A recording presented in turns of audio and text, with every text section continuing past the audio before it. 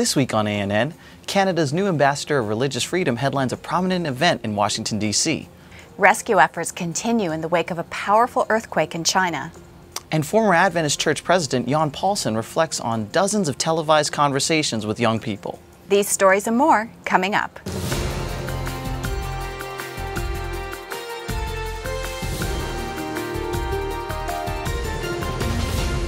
This is ANN, a service of the Seventh-day Adventist World Church. Thanks so much for joining us this week.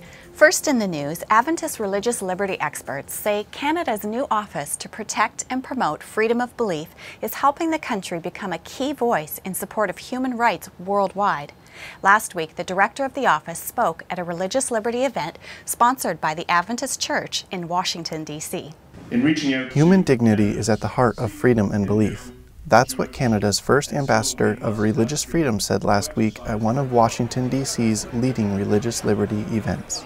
Ambassador Andrew Bennett was speaking to 160 leaders and officials from the diplomatic community in the U.S. Capitol. He pointed out areas of life that are impacted by religious liberty. Freedom to preach it, freedom to engage in missionary activity, freedom to change one's faith, and yes, freedom to hold no religious beliefs. The need for action in defending freedom of religion, as you well know, is urgent. This year's Religious Liberty Dinner brought together ambassadors and representatives from government agencies, faith groups, and advocacy organizations, all coming out to show their support for freedom of belief. The event celebrates religious freedom and honors those around the world who work to protect and promote this human right. Charles C. Haynes was honored for his work protecting First Amendment rights in public schools. Katrina Lantos-Fett was recognized for defending the universal right of freedom of religion worldwide. The Religious Liberty Dinner was hosted by the Canadian Embassy. The Seventh-day Adventist Church is standing together with Canada to promote freedom of belief. This is a human issue, not a theological issue, and the Government of Canada really wants to work with all of its allies and partners, including different faith communities, to champion this right and to emphasize it. And we will, stand up for any community that's being persecuted in the world. And we look forward to all the opportunities of collaboration that we might have. Adventist religious liberty experts say they're impressed by Ambassador Bennett's commitment to protecting religious liberty and grateful that Canada has formalized its support of religious liberty by creating an office to protect freedom of belief worldwide. Emergency workers in China are continuing a massive rescue operation in the country's Sichuan province this week after a strong earthquake hit the region. Local media are reporting that close to 200 people died in the quake. Thousands more lost their homes, and many have yet to receive food, water, and other emergency aid. Poor weather, powerful aftershocks, and roads blocked by landslides have complicated rescue efforts and aid distribution. Adventist humanitarians in the region walk 40 kilometers to access affected communities. Adventist Development and Relief Agency staff said the narrow roads in the region are still damaged or blocked. ADRA is expected to continue to monitor the situation in the coming weeks, assessing needs and providing aid. Adventist writers and producers in Australia are making final edits to the script of a heritage film project set to trace the church's early formation. The film, called Tell the World, will follow key church pioneers such as Ellen and James White as they discover new Bible truths. Producers at Adventist Media Network in New South Wales say they originally planned to create a DVD series, but production has grown into a dramatized, full-length feature film. Producers are working with a team of historians to ensure that the story is accurate. Filming is expected to begin later this year. Church leaders say they hope the film will be a powerful tool for evangelism, impacting community members, and reigniting the faith of Adventists. Adventist youth leaders in Inner America are connecting with young people in a unique way this week. The region's Youth Ministries Department is hosting its first online youth campaign called Win with Jesus. Thousands of young people are watching the virtual event on their smartphones and tablets. The program uses lessons from the lives of Bible characters such as Gideon to demonstrate how faith can overcome challenges. Youth Director Benjamin Carballo says he hopes the program helps young people realize that they too can be victorious in Jesus. Hundreds of young people, a dozen countries, 7 years. The series of live, unscripted conversations between former Adventist Church President Paulsen and young people is over, but the lessons live on in a new book. called Let's Talk, Conversations with Young Adventists About Their Church. The book reflects on the questions and concerns of college students and young professionals worldwide. Every chapter closes with conversation starters meant to bridge the gap between generations of Adventists. Earlier today, ANN anchor Erica Richards sat down with Pastor Paulsen to learn more about this book and the Let's Talk television series that inspired it. Thanks so much for joining us, Pastor Paulsen. Thank you. I'm pleased to be here. What's the most important thing the church can do to engage younger believers? Well, I think that the church needs to keep communication open and going with our younger members, our youth, the young adults in our church. A community which doesn't communicate, the people walk away from each other. And I think we need to talk to each other. And I think the church needs to have trust in the younger members of our community, trust enough to give them opportunity to practice their gifts and skills and talents. You talk in your book about giving young people space to make mistakes. What do you mean by this? Well, look, sometimes those of us who are not so young, we tend to be very, we look somewhat judgmentally on the flaws and mistakes that the younger ones display. Look, we were all there once. We all had our share of mistakes. Growing up means you learn from your mistakes and you move on. And I think we just need to recognize the humanity of the young ones in our church and give them the kind of space that we needed for ourselves as we grew up. Looking back on your ministry to young people, what lessons do you most hope readers will take away from your book? Well, I think that they will appreciate that the young people in our church, they care deeply, very deeply, care profoundly for the church. They want the church to do well. They want Christ as the Lord of the church to be appealing and attractive. So they care very much about the church, and we need, therefore, to make sure that they are involved in the life of the church. Thanks, Pastor Paulsen. Thank you. It's a pleasure.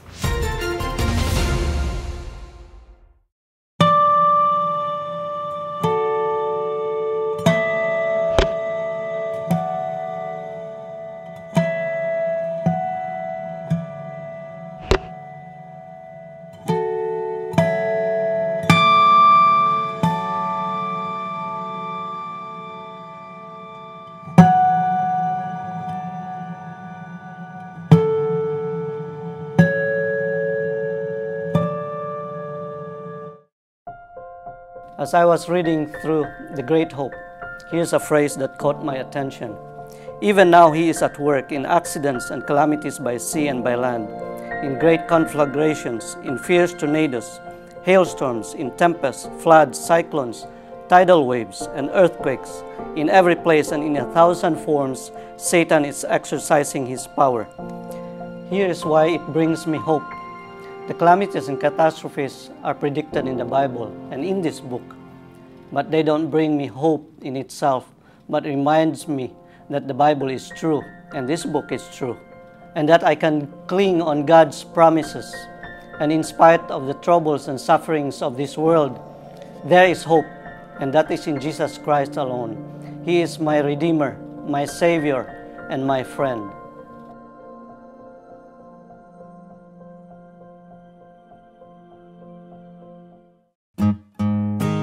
If you go out in the night and you look up in the heavens and you see all the stars, and now with the Hubble telescope seeing billions of stars, and people say that there isn't a God in His creation, I have a real problem with that as an engineer, because everything in engineering is done with mathematics. 1 and 1 is 2. It's not 3.5. It's not 1.8. It's all math. And God is perfect, and math is a perfect science.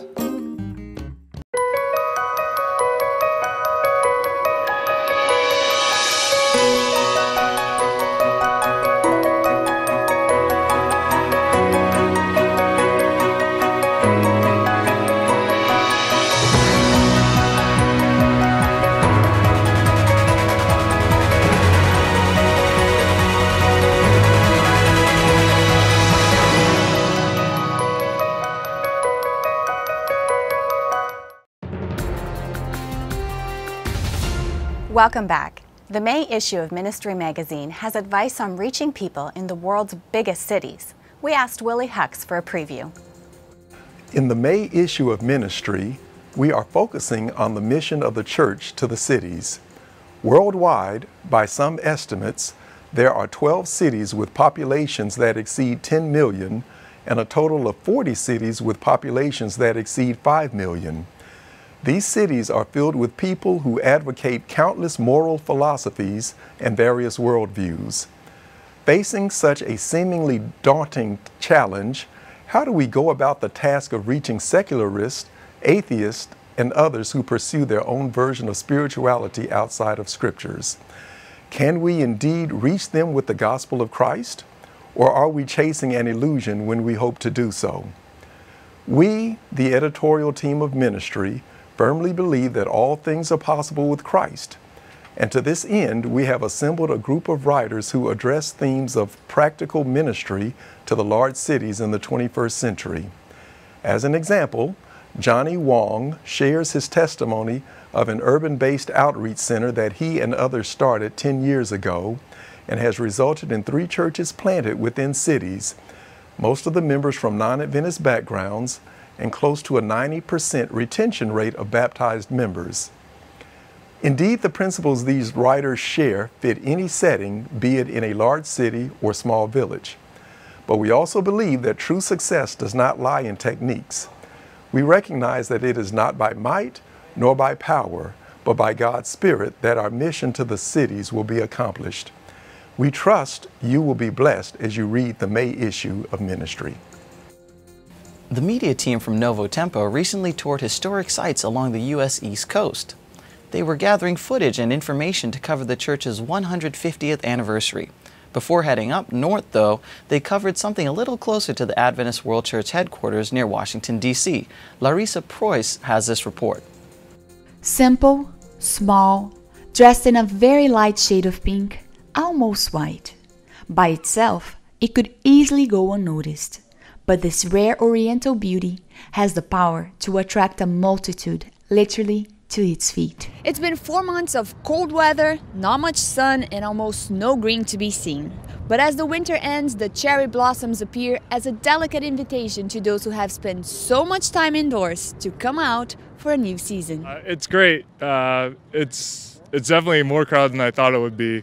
But it's definitely a testament to the beginning of new spring, and my people say in Japan, when the cherry blossoms bloom, it's the beginning of life and the beginning of spring. The phenomenon that attracts more than 1 million people this time of the year to Washington, D.C. has a name. Sakura is the Japanese word for cherry blossoms. The 3,000 plus cherry blossom trees planted along the tidal basin were donated to the people of the United States by the people of Japan. The first trees were planted in 1912 by First Lady Ellen Taft and the Viscountess Iwa Chinda, and after all these years, they continue to bloom. Emily lives in Hawaii. Last year, she watched the Cherry Blossom Festival in Japan, and by observing the sakura, she learned not only the word ephemeral, but also the feeling behind its meaning. Well, the cherry blossom only lasts 2 weeks, which is a very short period of time, and that kind of makes me sad because its beauty is very, very nice. In a time where ephemeral and eternal seem to be mixed up, the lesson demonstrated by this small flower reminds us that everything comes to pass, whether it is the cold winter or the beauty of spring. Now let's find out what our Facebook and Twitter followers were talking about this week. Megan Bronner has a roundup of Adventist social media highlights. This week's 90-second social media news. The petition to release imprisoned Pastor Antonio Montero passed 30,000 signatures this week. But we still need your help reaching our goal of 1 million. Head to prayfortogo.com to sign the petition. This week is World Immunization Week, and humanitarian agencies across the globe are working together to prevent 2 to 3 million child deaths every year. The deaths can be easily prevented by most routine childhood vaccinations. To learn how the Adventist Development and Relief Agency is supporting this initiative, visit their Facebook page or the initiative website. You can also give by texting SHOTS to 85944. And if you missed the live tweeting from the International Religious Liberty Association dinner, you can still catch up with the hashtag LibertyDinner. Attendees shared their favorite moments and quotes throughout the evening. Did you know the Adventist Church has a ministry for the visually impaired? Visit the Christian Record Services for the Blind Facebook page for regular news updates and product information. The Adventist Review tweeted a link to our Story of the Week. The article, Americans Love the Bible But Don't Read It Much, cited a poll that found Americans have 4.4 Bibles in their homes, but more than half read their Bible maybe 4 times a year. And in world social media news, Twitter could soon move to a 2-step authentication process after the Associated Press account was hacked last week, sending out alarming fake tweets about explosions in the White House. In the meantime, make sure your passwords are secure. Adventist stewardship leaders are involving local pastors, lay leaders, and ministerial students as they recast the ministry in a more holistic light. Erika Puni explains. A stewardship consultation provides an opportunity for stewardship leaders to recast stewardship vision, assess past plans and activities, strategize for the future, share resources, and inspire participants towards shared outcomes for the church. This was the experience of Stewardship Ministries directors and invited guests who participated in such a consultation held in Nadi, Fiji, in July this year for the South Pacific Administrative Region of the World Adventist Church. In attendance were Stewardship Ministries leaders from the church headquarters in the USA, the regional headquarters in Sydney, Australia, as well as leaders representing the sub-regions of Papua New Guinea, Australia, New Zealand Pacific, and Trans-Pacific offices based in Fiji. What made this consultation unique and invaluable was the participation of local mission directors from the Trans-Pacific region, local pastors and lay leaders from the Nadi area, and ministerial students from Fulton Adventist College in Fiji. By opening the consultation to local church leaders and students, the potential for stewardship education is increased in all levels. This benefit cannot be overstated. The more leaders we have who fully understand holistic stewardship, the better. The message of holistic stewardship, of course, being the rule of Jesus Christ in the heart. Radio can be an effective way to reach countries where traditional evangelism is difficult. Adventist World Radio recently asked a lay member from southeast Spain how the radio ministry is impacting North Africa. Carlos, how can we best reach the countries of North Africa close to Spain where you live? What is the best way to get to these people with a message? Todos los medios están disponibles y todos están a nuestro alcance, pero de todos ellos, si hubiera que elegir con eficacia, sería la radio, porque es el medio que con más intimidad la gente puede escuchar. And how would you do this from Spanish territory to reach Morocco, Algeria, and other countries in North Africa? Where would you put the radio stations? España tiene territorios en el norte de África, frontera con Marruecos, Ceuta y Melilla, y ciudades próximas a distancias muy cortas, desde las que se puede alcanzar el territorio marroquí en FM y también físicamente, con las personas. There are many people in Morocco that can hear the stations from Spain. Do we have any proof that the message, the signal, is getting through to Morocco? La radio y la televisión, pero especialmente la radio, llegan con una gran eficacia a todos los territorios norteños, es decir, desde la puerta de Dakhla, en el sur de Marruecos, hasta Orán, la ciudad que está en Argelia. Todos esos territorios son alcanzados por la radio. Thank you, Carlos, for being here with us and sharing with us today about what you're doing in Spain for these countries. Appreciate it. Gracias. Still ahead on ANN, the most convenient ways to share photos online. But up next, a new television show explores overcoming addiction.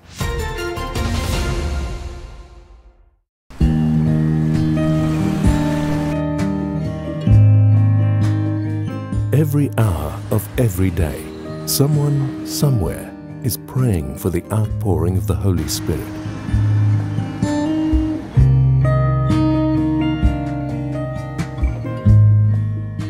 "777", praying at 7 a.m. and 7 p.m., 7 days a week.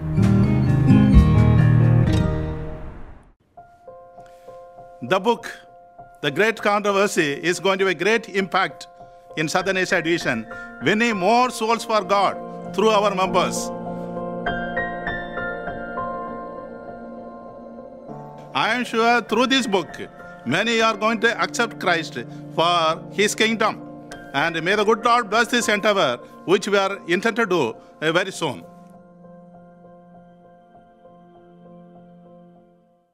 I pray for wisdom from God to do really good in school and to do really good in piano and my piano lessons. I pray that all the people that are sick can become well, and whoever needs food should get food and be happy. Please pray 7 in the morning, 7 in the evening, and 7 days a week.